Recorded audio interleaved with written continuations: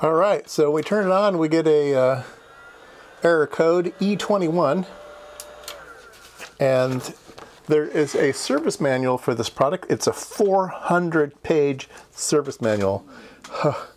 Yeah, so it goes through these tests, and then when it fails a test, it says, no, E1, E11, E12, so it goes through all these tests until it fails. So it gets down to E21, and it says it's done output amplifier tests, and it says positive offset, okay? No.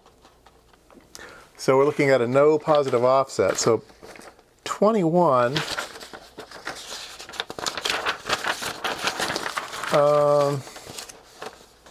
says offset generator is unable to produce a positive offset. Possible failure in output amplifier or offset control circuit, U17 to U19, U20 to U22, or U27. Okay. So, we need to dig into it, I guess. 400 page. Yeah, I wish I had a printed out copy. All right, so let's go ahead and open this thing up.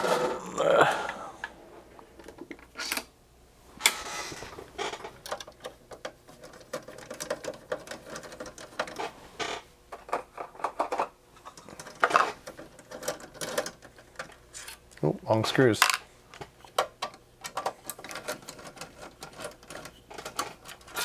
HP always used posi-drive screws, although these don't necessarily look like posi-drive. Well, maybe they, yeah, they are. They are posi-drive, and I'm using a posi-drive screwdrivers.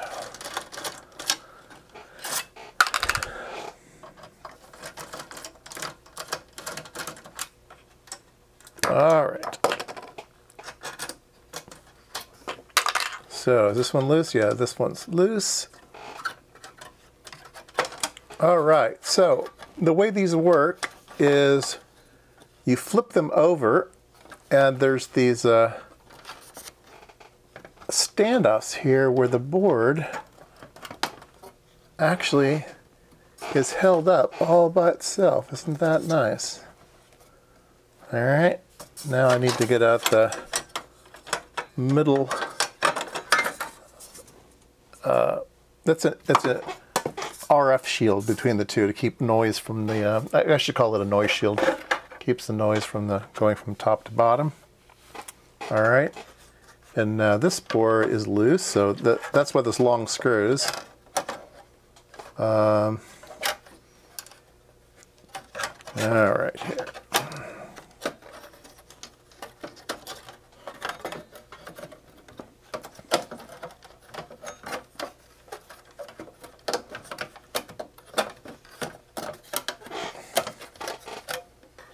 All right, and again, this has circuit board holders on this side.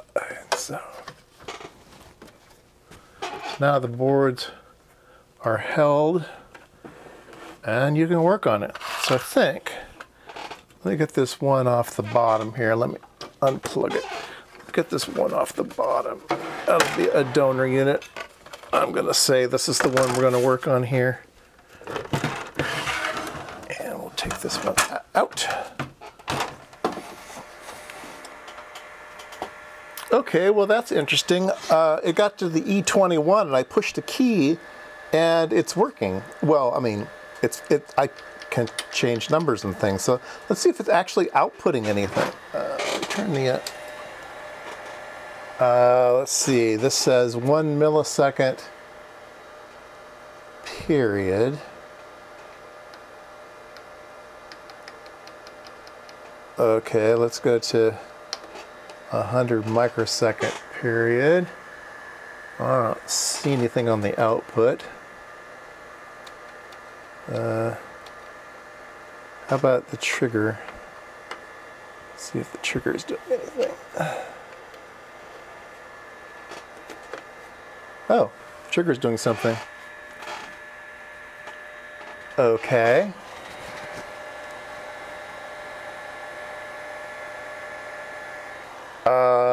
50, yeah, 100 microseconds. Okay, trigger works. All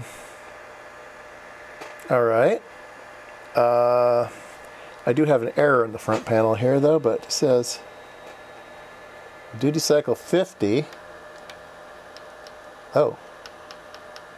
Yeah, but the triggering's not. Yeah, I need the output to work. So trigger control input, trigger output. All right, let's go back to output.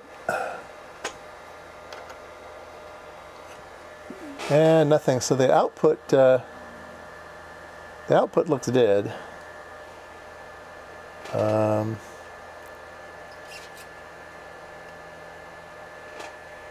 External input. Disable. Okay. Yeah, it's pegged low. Okay.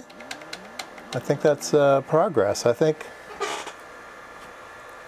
we should be able to probe around inside and see if it's just the output drivers. A lot of times that's what's wrong with these things, is they've got really heavy-duty transistors that drive the output, and they're very fast transistors, and they probably get destroyed. Short circuit them or something. But I'm encouraged that we have trigger working, and we can modify the oh, there we go. I'm able to change it. Yeah, if I can get this all on camera here, let's see. It's not a great shot, but we can look up there, and as I change it here, it changes over there, so well, that's a good sign. That is a good sign. That's fine. Yep, that's all working. Range. Ah, range. Ah, nice. Oh, there we go. Ooh, I could go real fast. Ah, there we go. Oh, yeah, making it go too fast. All right, probably needs a 50 ohm load or a trigger out. Ah, maybe what? Yeah, we can make this sucker go fast. 3 microseconds. Yeah. Very nice. Okay, so range works.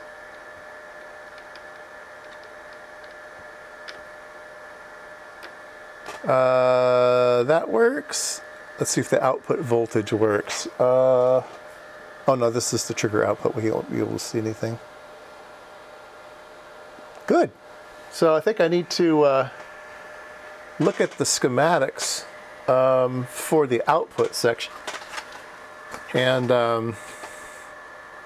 yeah, it says possible failure in output amplifier or offset control. So E1 is the offset generator. So it's trying to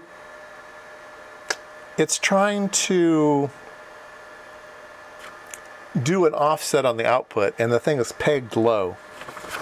So yeah, so there's something wrong on the output section, but all the timing section and stuff seems to be working.